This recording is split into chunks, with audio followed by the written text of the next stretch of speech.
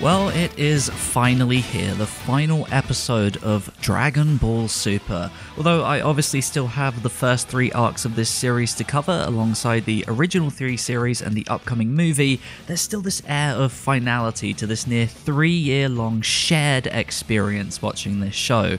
We've seen the series struggle to keep afloat during its early days, going through 5 series directors and regularly falling to pieces during critical moments. It has been an exceptionally bumpy road on the production side of things, and while this arc still had to rely very heavily on reused animation, the jump in quality across the board has been almost impossible to miss. While I have many an issue with the writing side of things, I never thought they would be able to pull off a tournament like this. We just went through 34 episodes of action with only the odd hiccup, and they really nailed this finale. As a result, I want to take a moment before diving into things to really just say a big thank you to everyone who has worked on the show.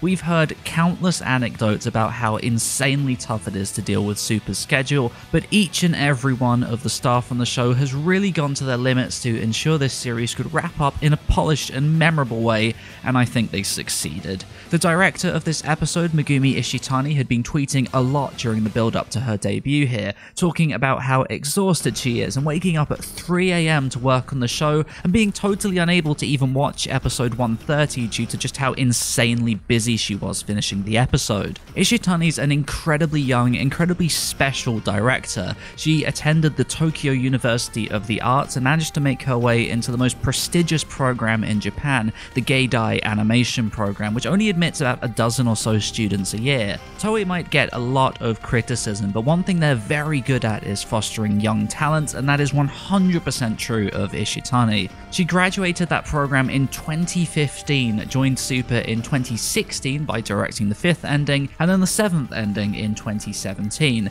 She has been an assistant director on the vast majority of episodes in this tournament, and was then granted the opportunity to direct the finale of the show.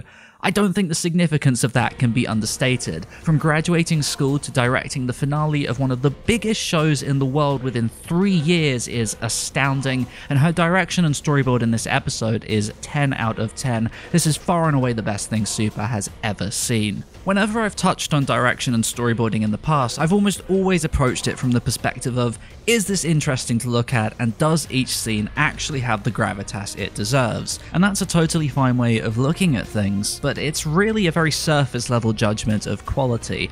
A storyboard, as the name implies, should service the narrative. It should be clear and direct in what it aims to do, and the framing, lighting choices, and music placement should all reflect that wholeheartedly, while of course, like I've been talking about for weeks upon weeks, also be very dynamic and interesting. There are a lot of things to juggle, and I think Ishitani absolutely nailed it. While it's really interesting to see the narrative sensitive framing of Jiren change from looming and powerful to weak and wasted, it's the readability of these opening action scenes that I think is most impressive in this half. In the past, I've complimented boards for making action feel really dynamic by having characters come in and out of the frame, but nobody until now has done that across such a huge space, while also giving the audience 100% awareness of where everyone is within the arena. This action scene comes from Masahiro Shimanuki, albeit quite heavily corrected by our supervisor here, the series' overall chief of animation, Tadayoshi Yamamuro. He's corrected away pretty much all of Shimanuki's awkward poses and the resulting stiffness, and the final scene is pretty competently executed. If there's one thing Shimanuki's always been good at, it's drawing Frieza. Again, it's the structure that's the strongest here. We've got Frieza coming in as 17 gets knocked away, he falls through the floor with Jiren before it cuts to show where 17 is again, before popping back to Jiren and Frieza's interaction. It's a tiny detail, but it's such an important one as it frames exactly how far away 17 is, so by the time he pops back into the fight, the audience isn't left wondering what he was doing all of this time. Again, it's this careful consideration of the narrative that sets this storyboard apart from all of the others. It's so readable, and you'll see this extend throughout every single bit of action here. Another part of the direction that's so strong is the use of colour. Back on Dragon Ball Z, there was a director, Yoshihiro Ueda, who was so famous for utilising colour to emphasise scenes that the background artists used to absolutely hate him for making their life so difficult. Ishitani has really brought that approach back to the series in a big way. As Frieza looms over Jiren pointing a beam at him, there's this lovely mishmash of reds and purples, which not only looks great, but it helps to isolate Jiren from the surrounding area as he has his little reflective moment on what trust means. Shortly after, the arena is drenched in these oppressive reds as Jiren starts to push 17 and Frieza back, but that suddenly clears into this heavenly blue as Goku arrives and Sumitomo's heroic score kicks in. Again, every creative decision here doesn't exist just because. It exists because it has something to say, and for me, it's that love and care that makes this Super's best directed episode. As Goku and Frieza rush at Jiren, we get a scene from what looks to be Kenta Yokoya. The fact that he's continued to pop up on Super is still the weirdest thing to me. He debuted in episode 116 with a tiny scene following Kenotsuka's, and then again for Vegeta's Sacrifice 2.0. He's one of the industry's shining young stars and has done some spectacular work on currently airing shows like Darling in the Franxx. This is probably his most interesting work on Super, although it's still very much an effects-focused scene. It's kind of nice to actually get some character movement in there too. Of course, what follows is absolutely the star of the episode, and it's from fan favourite Yuya Takahashi. I think it pretty much speaks for itself. The snappy timing, the awesome effects work and impact frames, this is far and away his best work on Super. He appears to have been corrected by Tadayoshi Yamamuro, with most shots of Goku's face lacking the typical traits that have led to Takahashi becoming a fan favourite. He's shown that he can stick to the character sheets when he wants, so perhaps this wasn't intentional to better fit with everyone else, particularly since there are instances of indented cheek highlights of all things. But the fact is, when I can see 100% black hair, defined noses, and several layers of shading in the odd shot here and there, it does seem like Yamamuro did step in. On the whole though, I do think Yamamuro did a pretty decent job. I mean, sure, I don't like his style much, as you know, but it's hard to argue he's not extremely hardworking. From start to finish, there's hardly a genuinely bad shot, and considering the likes of Masahiro Shimanuki and Yoshitaka Yoshima contributed a great deal, and their typical iffy animation is nowhere to be found, it's clear his draconian approach to supervision does have its benefits when it comes to weaker animators. I hope people do remember that, since I do often feel like my complex opinions on him get twisted into just, he's bad and can't animate, when in reality it's that his approach to supervision is poor and his style is very inconsistent and a little bit bland. If this is Yamamuro's last episode in a prominent position, then I think it's definitely a nice way for him to go out. As we head into the second half, the action is of course over, but that doesn't mark the end of animation worth talking about.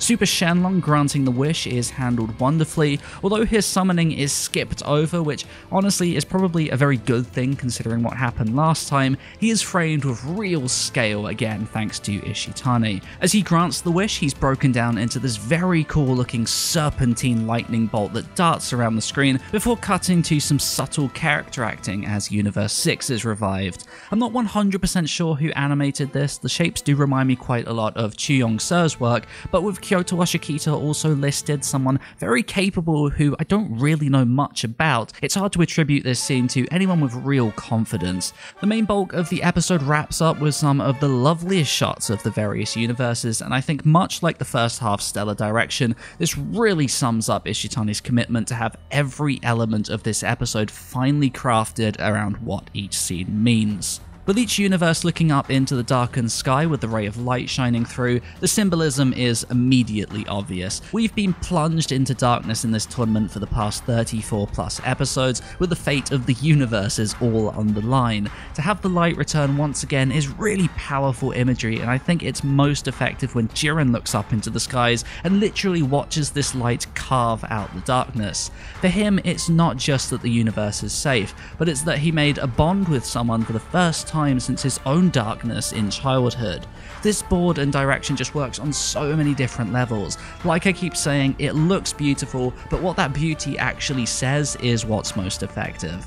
As the opening song begins to play, this is pretty much where Tadayoshi Yamamuro's supervision ends and the assistants take over. The two that matter the most here are Takeo Ide and Koji Nishizawa. The majority of these ending stills are by Hiroyuki Itai, and I'm sure if you're familiar with him, you'll recognize those long jaws and high ear placement.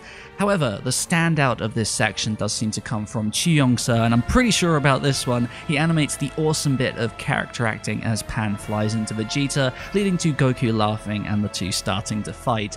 Every character feels so alive, and the lightning effects as they transform look lovely. This is also the clearest look we get at Takeo Ide's corrections.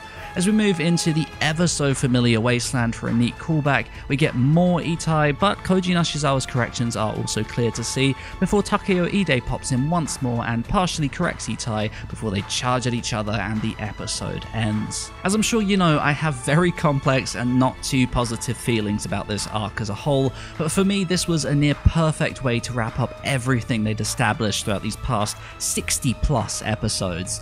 Even for someone not emotionally invested in the story, this episode managed to hit like a sledgehammer, and I don't think I could have asked for anything better. It's very clear based on the ending narration that Super will be back soon, and I think they left things on a perfectly optimistic note that should lead suitably into the future content. I just want to take a moment to say a personal thank you really. I have been a fan of Dragon Ball since it first debuted on UK TV about 18 years ago now, but only really got engaged in the fandom about 5 years ago when I joined the Kanzenshuu forums. Growing from that point, creating the animation catalog thread and eventually moving onto YouTube has been a really crazy experience, and the support I've received has been astounding. Animation and behind-the-scenes content is such a niche subject in reality, but the Dragon Ball community has welcomed me with open arms and absorbed so much of what myself and many other animation fans have had to say over the past few years. It's almost impossible to enter an online discussion about an episode without someone bringing up the animators or the writers by name, and that's such an awesome thing to see. You really don't see that for too many other anime. They're generally only spoken about in terms of studios as a whole. So again, thank you so much for taking an interest. This might be the last of Super, but it's certainly not the last of me.